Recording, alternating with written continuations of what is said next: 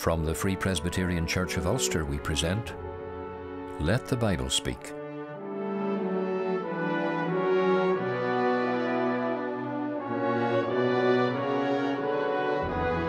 It's good to have you join us today as we spend time around the Word of God, preaching Christ in all His fullness to men and women in all their need.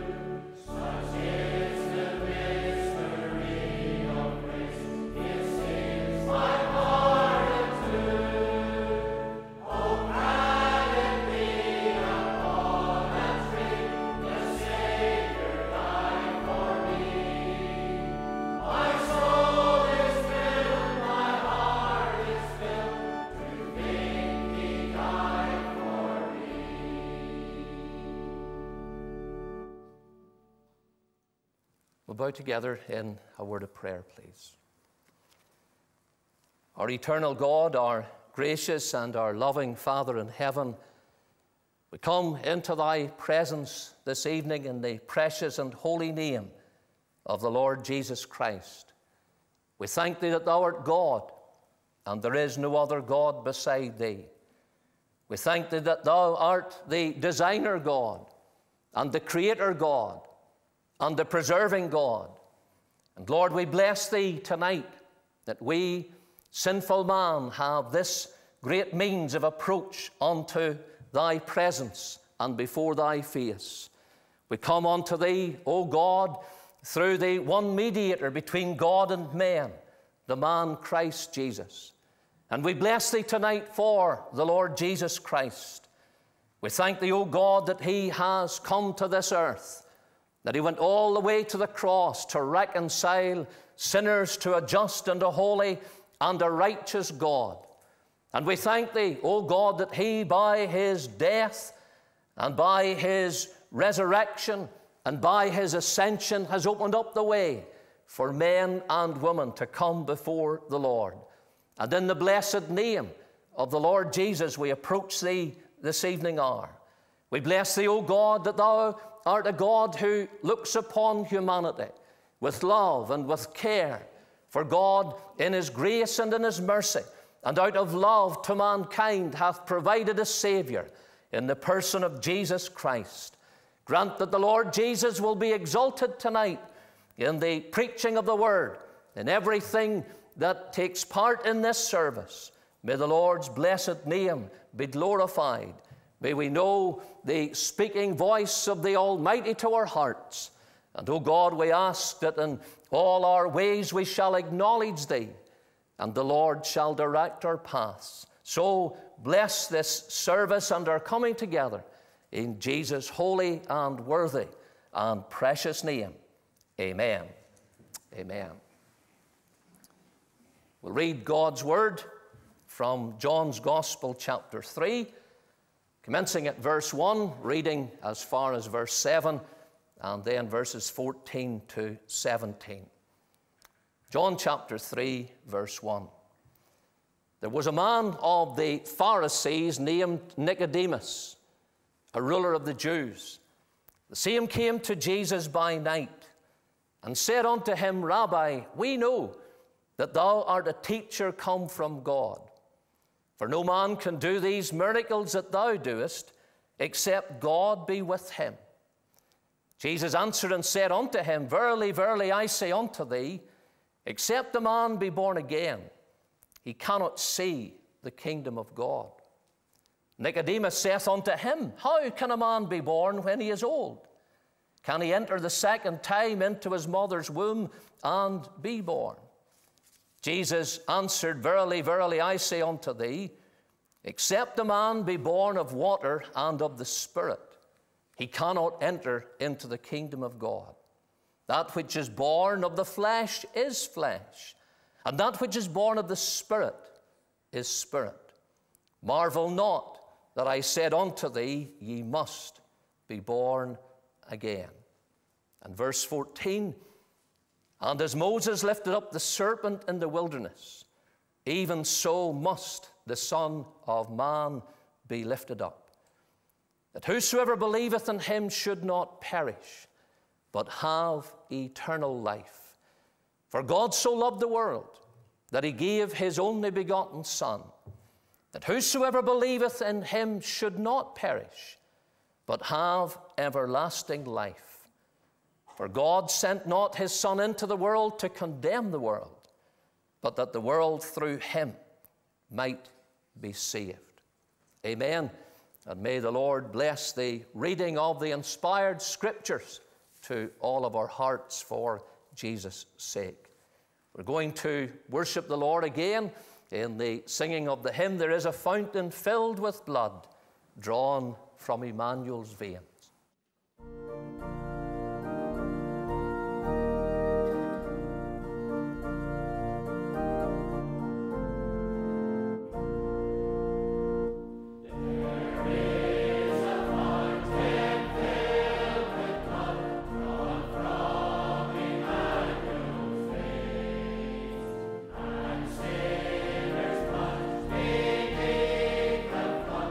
Lose all their guilt.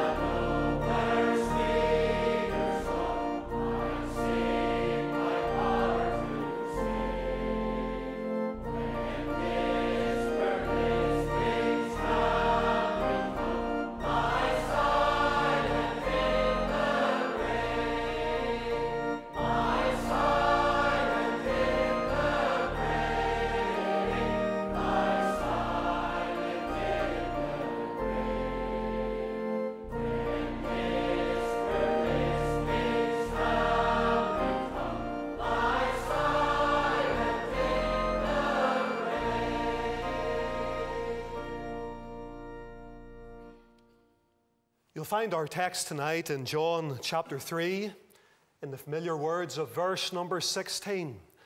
And if there were ever words that I would love to be able to declare before the whole world, they are the words that are found in this wonderful, eternal text of Scripture.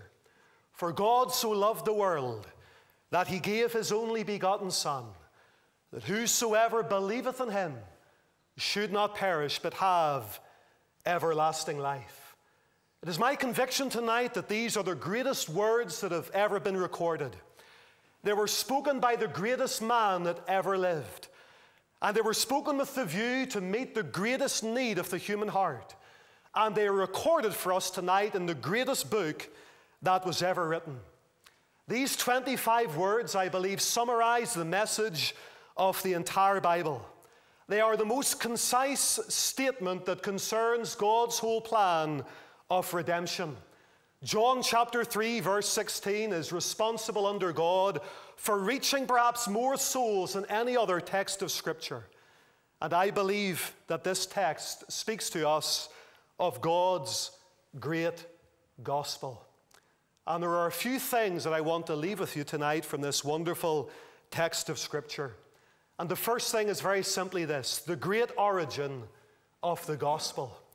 The first two words of the verse say, for God. For God so loved the world that he gave his only begotten Son.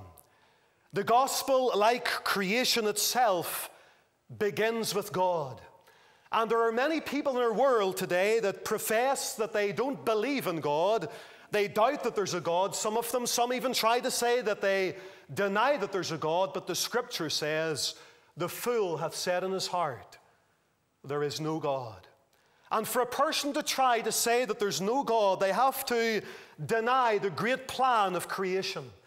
The Scripture says that in the beginning God created the heavens and the earth. And the Word of God reminds us that all things were created by him.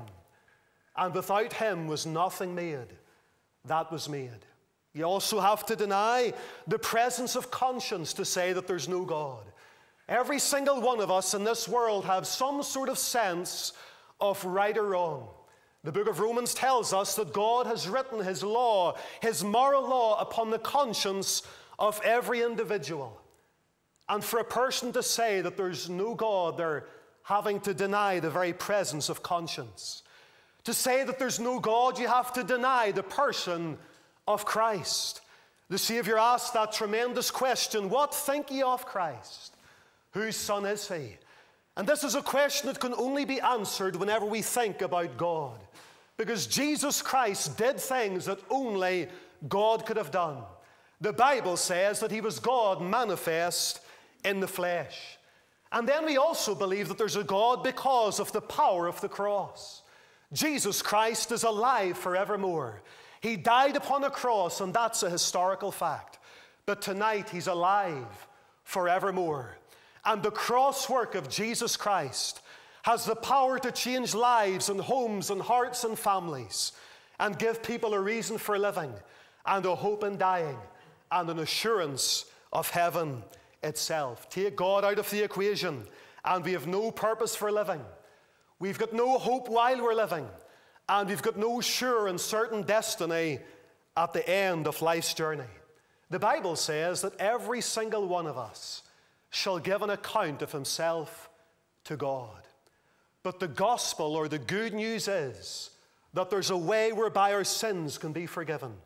And we can be saved and delivered and redeemed and brought to God. And so the gospel begins with God. The great origin of the gospel, for God. Notice as well the great wonder of the gospel, because it goes on to say, for God so loved the world. And that's the great wonder of the gospel. You know, God is many things. God is almighty. God is all-knowing. God is holy. God is righteous, and God is just. But God is love. Wonderful things in the Bible I see. But this is the dearest, that Jesus loves me. Could we think the ocean fill? Were the skies of parchment made? were every stalk on earth a quill, and every man a scribe by trade, to write the love of God above would drain the ocean dry, nor could the scroll contain the whole, though stretched from sky to sky. The great mystery and the great wonder of it all is that God so loved this world that is full of sin and vice and wickedness and rebellion against God and departure from God. God declares in His Word that He loves this world. He loves sinners. He loves people like me. And He loves people like you. He says, I have loved you with an everlasting love. The Word of God talks about the great love wherewith He hath loved us. The Scripture says, behold, what manner of love the Father hath bestowed upon us, that even we should be called the sons of God. And God's love is not because of anything in us. Rather, God loves us because of what's found in the very heart of God. God is love. A theologian was once asked the question, in all your years of study and in all your years of expounding the Word of God and teaching others, what is the greatest truth that you have discovered in your lifetime of the study of the Bible? He says, the greatest discovery I've ever made was that discovery that I made at my mother's knee, that Jesus loves me. This I know because the Bible tells me so. I wonder tonight, do you doubt the love of God? I want to tell you tonight that God loves you. And He'll love you to the very gates of hell itself. There's the wonder of sunset at evening. The wonder of sunrise I see. But the wonder of wonder that fills my heart is the wonder that Jesus loves me. Notice as well in this text of Scripture the great grace of the gospel. For God so loved the world that He gave His only begotten Son. Not only does God declare His love towards fallen man, but He also demonstrates it as well. He demonstrates His love. He doesn't demonstrate His love by alleviating human suffering. If God was to do that and leave us as we are, that would be like just unplugging a warning light in a car or turning off a fire alarm just to give us peace and relaxation. But God demonstrates His love toward us, the Bible says, in that while we were yet sinners, Christ died for us. God loved the world so much that He gave His only begotten Son, His co-equal, co-eternal, only begotten, well-beloved Son. And the Bible says that God became a man. Great is the mystery of godliness. It's something we can hardly even begin to conceive or understand in our hearts and minds. But great is the mystery of godliness because God was manifest in the flesh. The Word became flesh and dwelt among us. The Scripture says He took upon Himself the form of a servant. And He was made in the likeness of sinful flesh. And yet all the while He was born of a virgin. He was born without sin. And He lived a life that was sinless. The Bible says He did no sin. The Bible says He knew no sin. The Bible says He was without sin. And the Bible says that in Him was no sin. And yet this sinless Son of God went all the way to a cross over 2,000 years ago. And on that cross, hanging between God's heaven and God's earth, with His arms stretched wide, He shed His precious blood to redeem a people unto Himself. He became a Savior and He became a Redeemer. I wonder, are you saved tonight? Are you redeemed? You maybe say tonight, well, why did God have to become a man? Why did He have to live that life? Why did He have to go to a cross? It's very simple. There was none other good enough to pay the price for our sin. Jesus only could unlock the gates of heaven and let us in. If God had taken down the pearly gates and tore down the jasper walls and dug up the golden streets and tore down the ivory palaces and got all of the angels around His feet, it still wouldn't have been enough to redeem a sinner. Salvation is of the Lord. God can save, and God alone. And so God became a man. And on that cross, suffering so much at the hands of men, the Bible says that Christ Jesus became a curse for us. For it is written, cursed is every one that hangeth upon a tree. He took our sins and our sorrows, and he made them all his very own. And he bore that burden on Calvary when he suffered and died alone. The scripture tells us 700 years before he died in Isaiah 53, all we like sheep have gone astray. We have turned every one to his own way, but the Lord Jehovah hath laid upon him, Christ, the iniquity of us all. And it's like this black Bible represents my sin. And it's all upon my shoulders. It's my sin. It's my guilt. It's my shame. And by this wonderful act of love and substitution and sacrifice, the Son of God took all of my sin and purged it away by the sacrifice of himself. Friends, it's the great grace of the gospel. The Bible says, for by grace are you saved through faith, and that not of yourselves. It's the gift of God, not of works, lest any man should boast. But in God's great gospel, I also see, praise God, the great simplicity of the gospel, because our text goes on to say, for God so loved the world that he gave his only begotten Son, that whosoever believeth on him should not perish, but have everlasting life. But whosoever believeth on him. I believe tonight that every time the gospel is preached, every time the Word of God is opened, every time someone is confronted with the claims of Jesus Christ, I believe it always demands a response. And you can either receive him or you can reject him. And the Word of God calls us to believe. And that word believe there, it literally means to trust. Faith is the thing that lays hold upon this wonderful Savior. Forsaking all, I trust him. That's exactly what faith is. And it's simply beautiful. And yet at the same time, it's beautifully simple. It's not about works. It's not about religion. It's not about creed. It's not about denomination. It's not about trying to reform your life and turn over a new leaf. It's about faith in a Savior. The Philippian jailer was told, believe in the Lord Jesus Christ, and thou shalt be saved. Paul said in the book of Romans, for if thou shalt confess with thy mouth the Lord Jesus, and believe in thine heart that God hath raised him from the dead, thou shalt be saved. Now, some people believe of Jesus. They believe the historical record that there was a man called Jesus from Nazareth who was a carpenter's son, and he died upon the cross, and they believe that.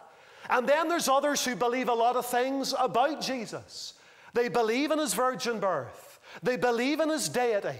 They believe in his humanity.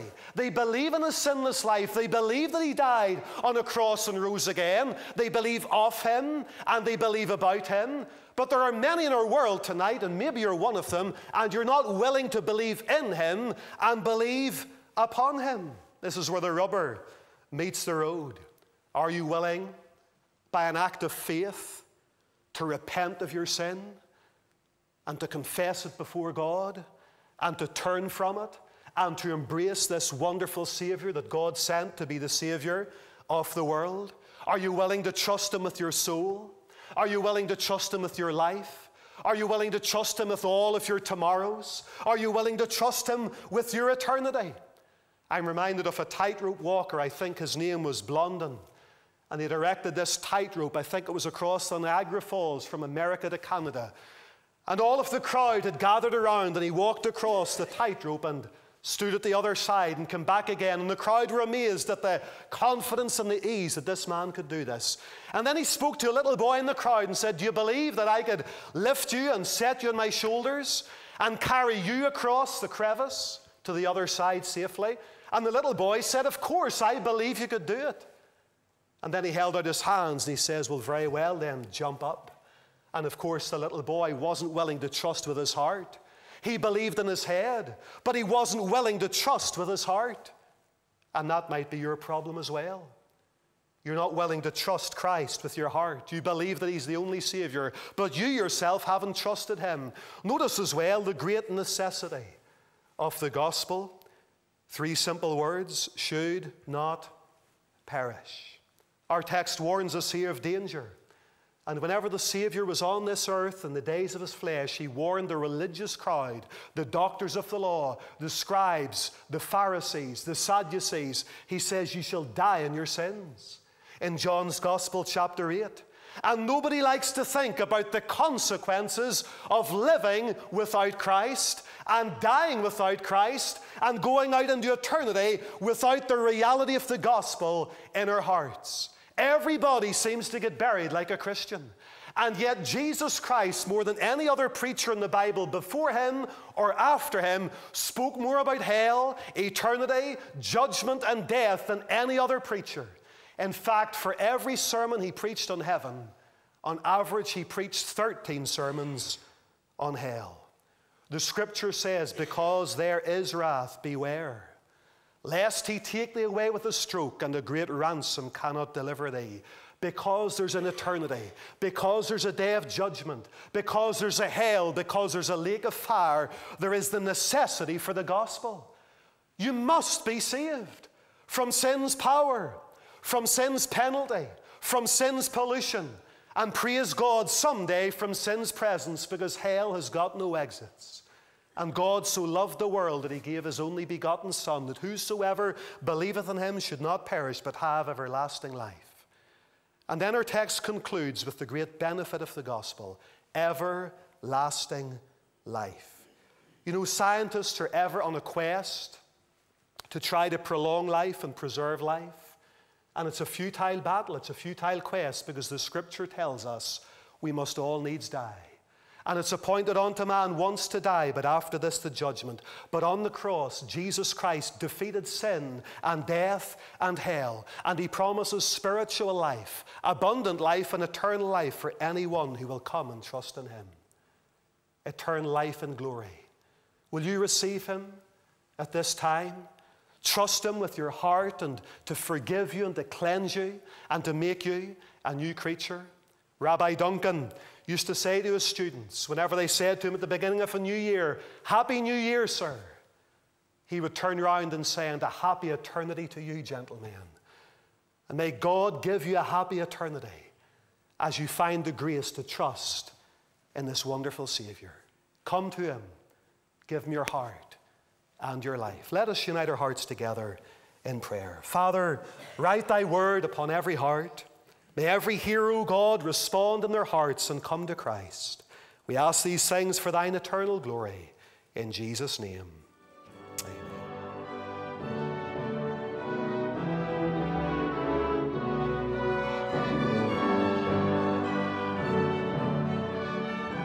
Thank you for spending some time with us today around the Word of God. We look forward to joining with you next time as we seek to let the Bible speak once again. For further information, visit our website at ltbs.tv.